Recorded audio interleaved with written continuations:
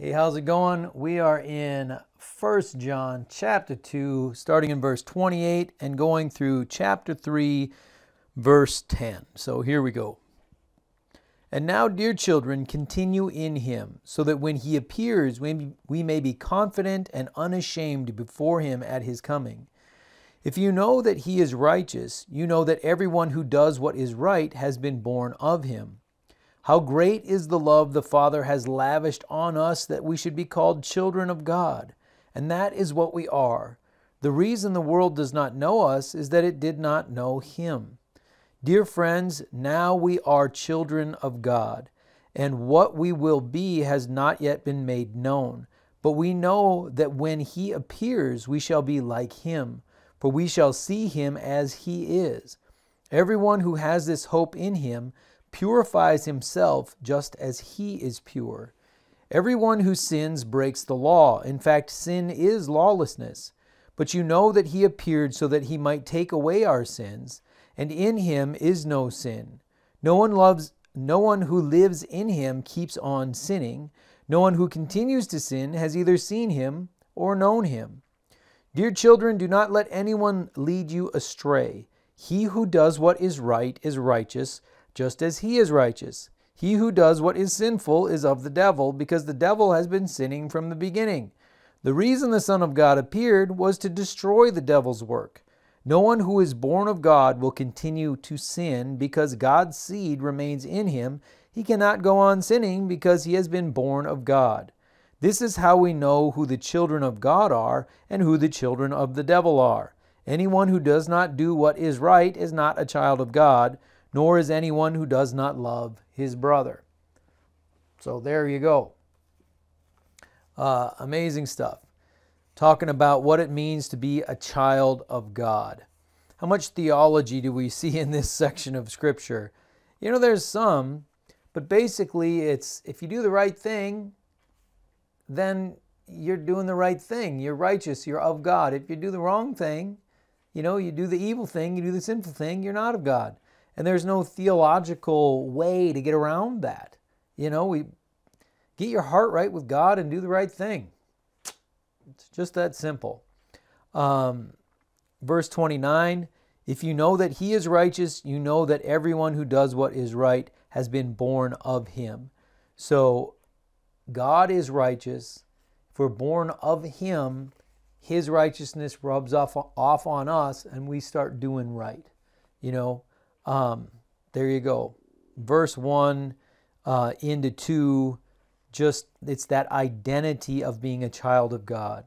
How great is the love the Father has lavished on us that we should be called children of God, and that is what we are.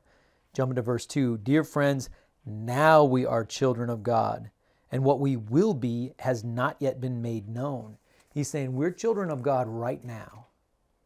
And that shows the love of God, and it's amazing.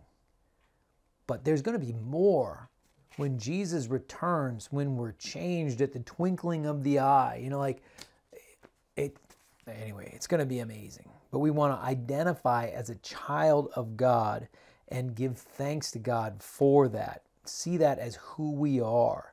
Verses 4 through 6. Everyone who sins breaks the law. In fact, sin is lawlessness. But you know that he appeared so that he might take away our sins, and in him is no sin. No one who lives in him keeps on sinning. No one who continues to sin has either seen him or known him. So these verses show that when Jesus takes away our sins, it's not just our past sins. It's also talking about the life that we're living now and into the future, taking away our sinful ways, so that we don't continue in that. It isn't that keep sinning, get forgiven, keep sinning, get forgiven, keep sinning, get forgiven. It's be set free from sin. Don't have to keep sinning. That's the idea, about the gospel. And then verses 7 and 8 help us to discern false teachers. Dear children, do not let anyone lead you astray. He who does what is right is righteous, just as he is righteous. He who does what is sinful is of the devil, because the devil has been sinning from the beginning. The reason the Son of God appeared was to destroy the devil's work.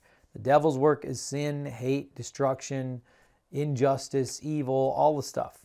But Jesus came to destroy that So if somebody is doing evil things, but they claim to be a teacher of righteousness, that is a major red flag, and you need to deal with that, So let's pray. Let's pray to know God and be changed by the love and wisdom of God. Then we can be empowered to live right. One of the themes through 1 John is that it's knowing and loving God that changes us so that we can do the right thing. It isn't doing the right thing that causes us to earn the love and connection with God. So make sure we get that right. So let's pray to know God and be changed by the love and wisdom of God so that we can be empowered to live right. Heavenly Father, thank you for your goodness. Thank you that we don't have to prove ourselves to you first, but you sacrificed for us, Lord Jesus, first. Now we are your children. Now we are loved by you. Help us to grab hold of that so that then we can live in that identity and we can be your children and we can live the way that you would have us to live, not trying to prove ourselves to you, but knowing your love for us and knowing your wisdom, having all that rub off on us so we know how to live in this life.